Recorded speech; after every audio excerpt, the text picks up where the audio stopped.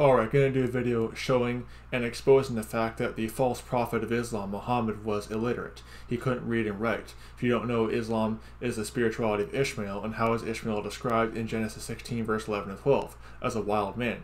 And the false prophet of Islam was uneducated and illiterate and couldn't even read and write. That's the prophet of Islam for you. Never mind the fact that he was a pedophile and all kinds of other stuff as well. But not gonna say a whole lot on that, because YouTube will censor me for Islamophobia, which is a the word has lost all meaning pretty much, because it's used as a slander against anybody who says anything critical about Islam. But here's actually from the Islamic sources themselves that show that the false prophet of Islam was illiterate. This is from the Hadith. This is Sahih Bukhari, Volume 1, Book 1, Hadith 3. This is what it says. Says, suddenly the truth descended upon him. While he was in the cave of Hira, the angel came to him and asked him to read. The prophet replied, I do not know how to read. The angel caught me forcefully and pressed me so hard that I could not bear it any more. He then released me and again asked me to read, and I replied, I do not know how to read. So basically, it's this demonic entity that is manifesting as an angel of light. Okay, 2 Corinthians chapter 11, verse 13 and 15 talks about how, even Satan can appear as an angel of light. He comes to him, this demonic entity, and says, read, and the false prophet of Islam repeatedly says, I do not know how to read. Straight out of the horse's mouth. This is from Sahih al-Bukhari, Volume 6, Book 60, Hadith 478. Says, an angel came to him and asked him to read. Allah's messenger replied, I do not know how to read. The prophet added, then the angel held me forcibly and pressed me so hard that I felt distressed. Then he released me and again asked me to read, and I replied, I do not know how to read. Thereupon he held me again and pressed me for the second time till I felt distressed. He then released me and asked me to read, but again I replied, I do not know how to read. So those angels repeatedly just, hurting the guy and holding him so hard, saying, you will read. And Muhammad is repeatedly saying, I do not know how to read.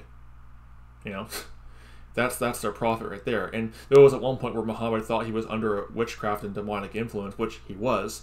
But then later, it's supposedly shown that he wasn't. But his original assumption was right, because that angel that came to him was a demonic entity, likely a fallen angel or an unclean spirit. But this idea that, it's somehow, it was a miracle he couldn't read and write but wrote the Quran, it's actually a shameful thing for a prophet to not be able to read and write. Okay, Jesus Christ was very much able to read and write, and he was very educated, and it actually shocked and stunned the Pharisees. Okay, the Pharisees thought Jesus Christ couldn't read, but he shocked them by his ability to teach and preach from the scriptures.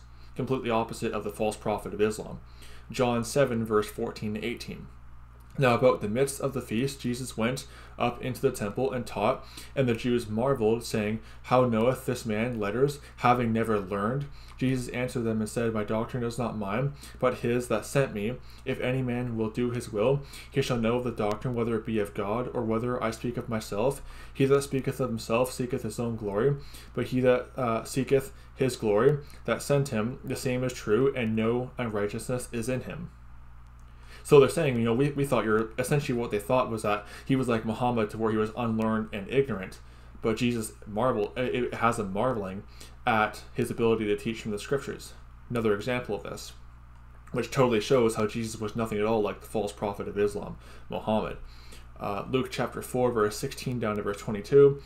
And he came to Nazareth, where he had been brought up, and as his custom was, he went into the synagogue on the Sabbath day and stood up for to read, and there was delivered unto him the book of the prophet Isaiah, I think that's how I say it. And when he had opened the book, he found the place where it was written, the spirit of the Lord is upon me, because he hath anointed me, to preach the gospel to the poor. He hath sent me to heal the brokenhearted, to preach deliverance to the captives, and recovering of sight to the blind, to set at liberty them that are bruised. I preached the acceptable year of the Lord. And he closed the book, and he gave it again to the minister, and sat down, and the eyes of all of them that were in the synagogue were fastened on him, and he began to say unto them, this day this scripture is the scripture fulfilled. This day is the scripture fulfilled in your ears. And all bare him witness, and wondered at the gracious words which proceeded out of his mouth. And they said, is this not Joseph's son? So they're marveling at his ability to teach from the scriptures, which they thought he originally was unlearned and ignorant, as they thought. But so essentially they thought he was no different than Muhammad, and not good at reading things on a computer. But we clearly see there that Jesus Christ was had an amazing ability to teach and preach from the scriptures, and had the unbelieving apostate Jews marveling at that. But we can't say the same thing about Muhammad, because it was unlearned and ignorant and illiterate, which is not something to be proud of if you're claiming to be a prophet. It's a shameful thing.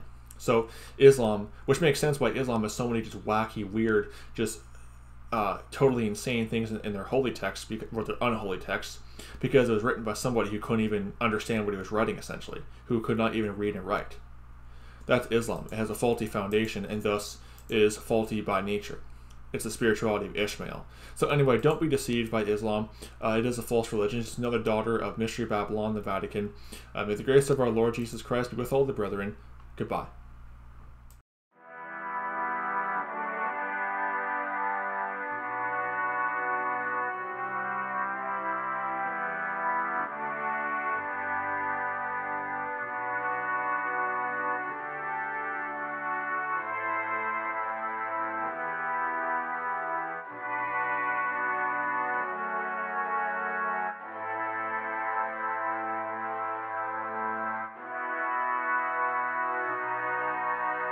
You